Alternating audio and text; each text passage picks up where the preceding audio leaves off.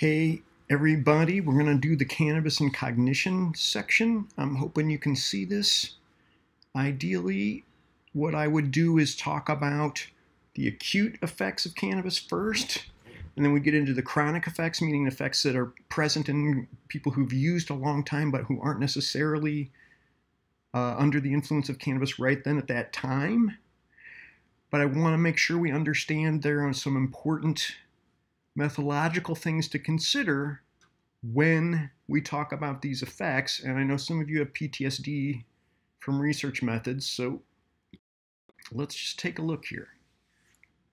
By acute effects, I literally mean you've just had exposure to cannabis, or in some of these examples, it's just THC by itself, as opposed to chronic. Obviously, the methodological tricks here are that you've got to have somebody who's used it, say, every day for 2 years, but who isn't currently under the influence of cannabis, hasn't used recently. That alone can be kind of cumbersome. So we've got a handful of studies where folks have essentially used cannabis every day for quite a long time, but then they go to the hospital and stay there and don't use overnight, and then come. Now we've got a potential issue with withdrawal, if you believe in such a thing, or is it actually a chronic effect? So some of this gets a little intricate. Are there some take-home messages, though? Are there some things that will essentially reliably show up in data and things that are worth talking about from this literature? Yeah, people think and remember differently during cannabis intoxication, all right? Chronic consumption might change aspects of cognition as well, but they're extremely small effects, often difficult to detect without a brain scanner or an EEG machine. And then the deficits associated with intoxication are relatively specific. Right? So we're going to find some deficits, but we're not going to be able to make much of them necessarily if we talk about what are their practical implications. Let's get into this. So while we're thinking about it, I just want to be mindful of some key methodological issues. First and foremost, what's the size of the sample, right? If the sample is really huge, an effect can reach statistical significance, but it might be a little bitty dinky effect, right? It might really not matter much, right? So some of the chronic effect on memory, they give folks a list of words to learn, and the non-users get a list of words to learn, and they say, oh, look, it's statistically different, but the effect is really small. Because they have such a huge sample, that gets interpreted as statistically significant, right? So let's ask, how big is this sample? How big is the effect? The effect literally is, so how far apart are the means in these groups relative to how much spread is there within groups, right? Not all cannabis users are alike. Not all folks who don't use cannabis are alike, right? So let's make sure we appreciate how much variation there is within groups before we start drawing conclusions about differences between groups. And then I really want to be mindful of ceiling and floor effects. So I've seen a whole lot of stuff where somebody will call me up and say, look, Dr. Mitch, there's no difference between cannabis users and non-users on the mini mental state exam. And I'll say the mini mental state exam is for people with Alzheimer's. Like, it's so easy. Everybody probably got them all right. So of course you can't detect anything. Why not make sure your test is sensitive enough? And then some floor effects too. Oh, look, the cannabis users got everything wrong on the balancing ionic equations test. Well, you know, nobody got anything right. Who remembers that stuff unless they're a chemistry major? All right. So again, I just want to illustrate, we may have two distributions that differ on some measure of central tendency, but odds are high there's a ton of overlap. To try to draw conclusions about every single cannabis user or every single non-user from these data is a gross, gross error. Let's keep this in mind, particularly when you're reading new stuff in the news. All right. Bottom line, some replicable effects. Yes, when people are high, they have problems concentrating, attending to details, focusing on goals, performing two actions at the same time simultaneously, at least if they have to be done rapidly. Learning new complex information is harder, right? Trying to absorb some new information, not a good idea. And then none of these are surprising, but they grow worse with higher doses. and with more complicated tasks. Right? What's a classic complex reaction time? Plain reaction time, hey, you hear the bell, hit the space bar. Lots and lots of high-dose cannabis studies show really not much of an impact on that. But if you got to hit the space bar when you hear the bell, hit the Q when you see the blue light, hit the R when you see the red light, as it starts getting more complicated, we start seeing more pre and post differences in within subject studies, or groups who got placebo tend to do better than groups who got cannabis when the tasks get more complicated. Let's get into some of the details on this, but these are all acute effects. Generally, we've got some tasks that are clearly not affected, some that looks like probably, but we're not sure. Possibly, I guess we could call them, and then the probably affected. These are effect sizes that are big enough that I would expect them to show up if we did another study with a comparable sample size. All right, so as you can see, Stacy makes slides that are much more detailed than I would, but this can be super informative for you. So yeah, a simple learning paired associations test is essentially unaffected.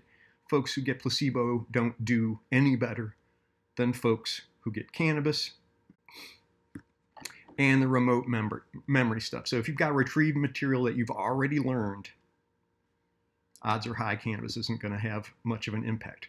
So if they had to learn word lists before they came to the lab or before they got intoxicated, also some of the word fluency tests. So if I say, hey, write down every word you can think of that starts with the letter R, cannabis doesn't seem to lead to any deficits in that, although people do crack up laughing while they're doing it. I need you to tell me, do you remember this TV show? Odds are high there may be an intoxicated practice issue with that, but people seem to have data supporting that. Now, in all studies, participants knew the material before they used cannabis.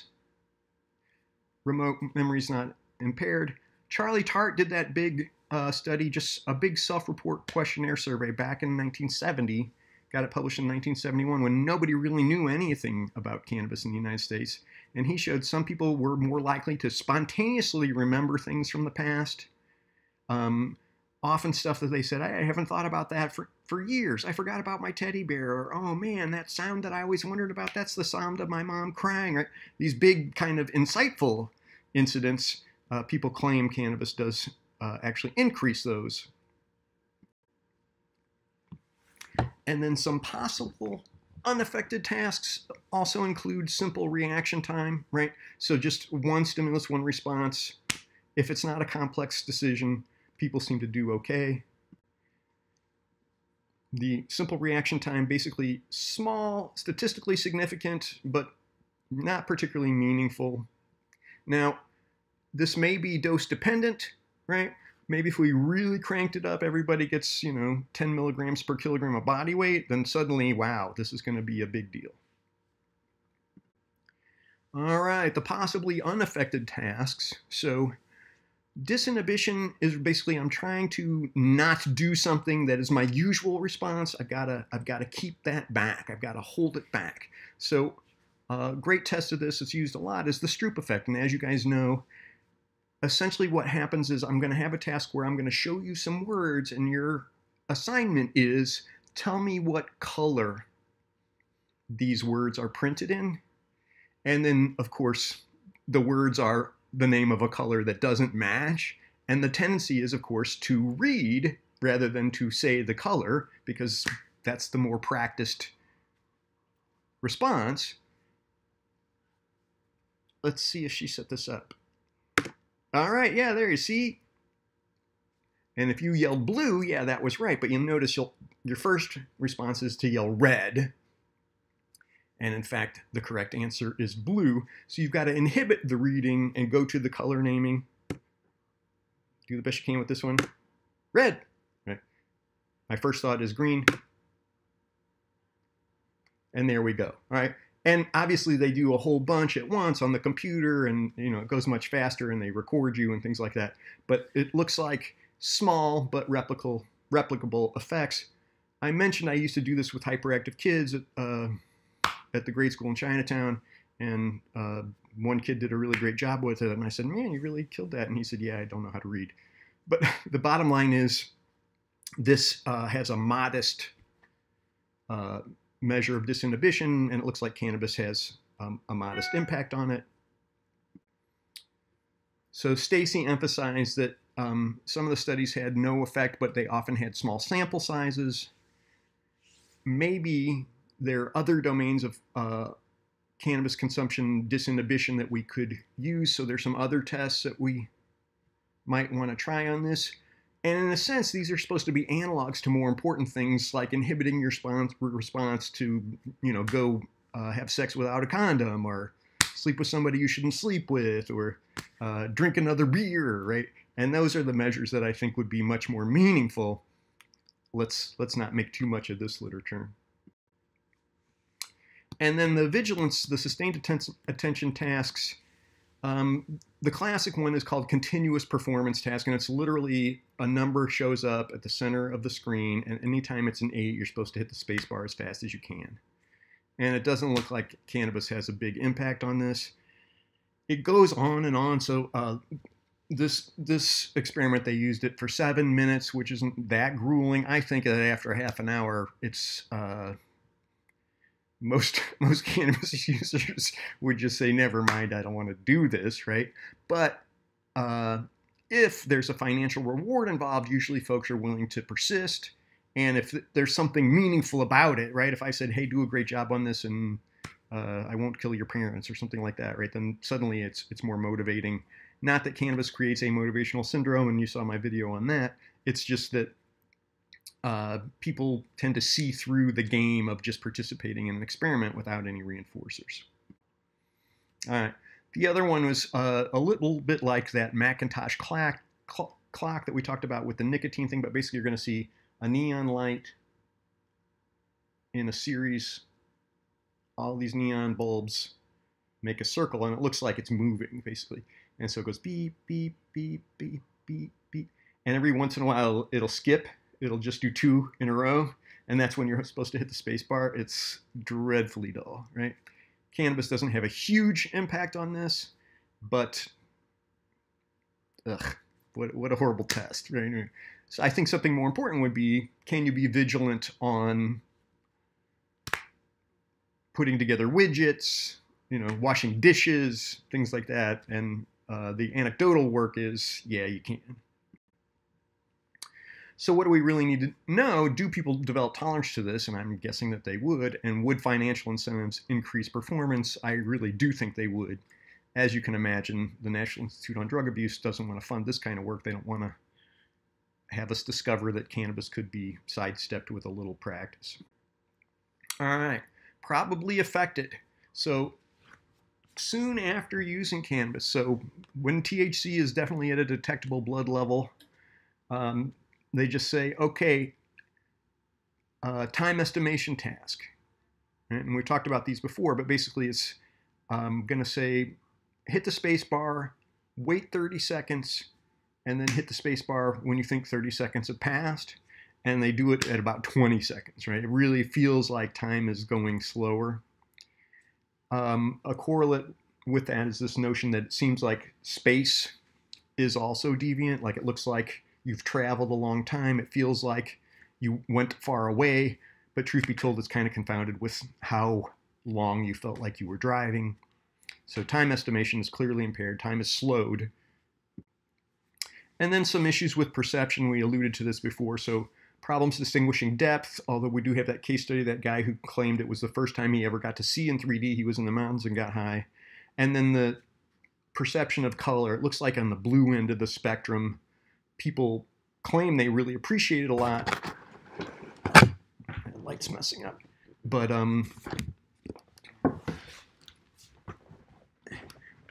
people claim they really appreciate the colors more, but they have trouble distinguishing between different shades of blue.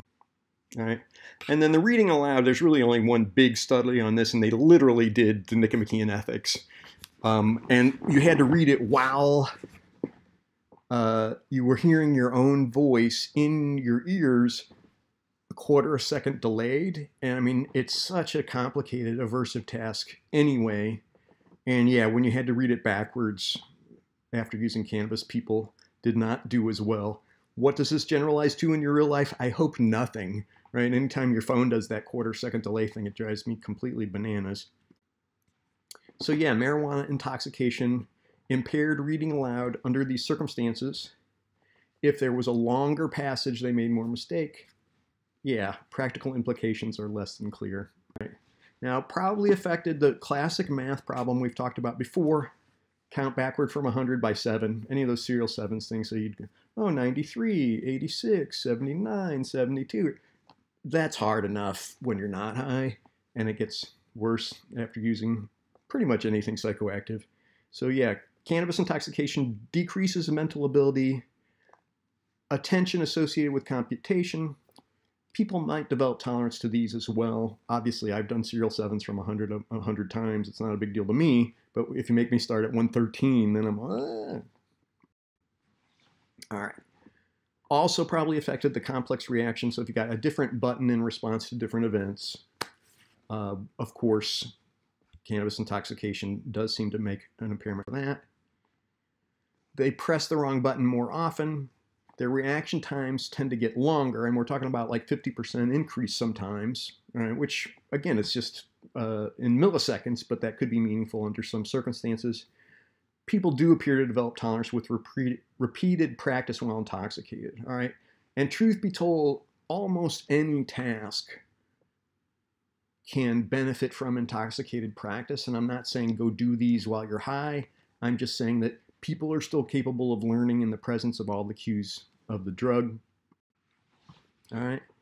Other aspects of memory. So we do see issues with both recognition and recall for new material, right? So if you haven't already encoded it, that may be an issue. In the setting where basically you're asked, go ahead and learn this list of 15 words, right? And then after a while, I say, okay, now write down all the ones you remember. All right. In free recall, they just don't seem to come up with as many words, or they list words that weren't on there. And in the recognition test, I say, here's 30 words. Which were the 15 that were on there? They're like, oh, they all look familiar to me.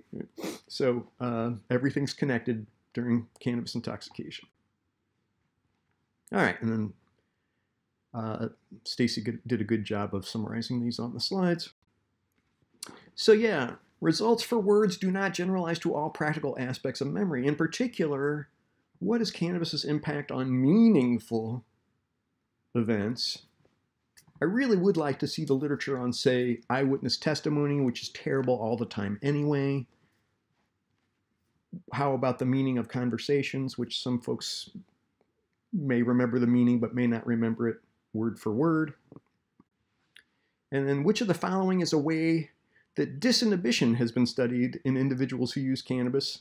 So this is cute that Stacy came up with this little multiple choice question. Obviously, the Stroop task is the one. That's how we measure disinhibition. All right. Now, if you're cool with that, I don't want to overload the recording on PowerPoint here, so let me stop this. I'll stop the Zoom version. We'll figure something out. I'll be right back. Thanks so much for tuning in. I know this stuff isn't as riveting as, say, the subjective effects of cannabis, but I appreciate you learning it.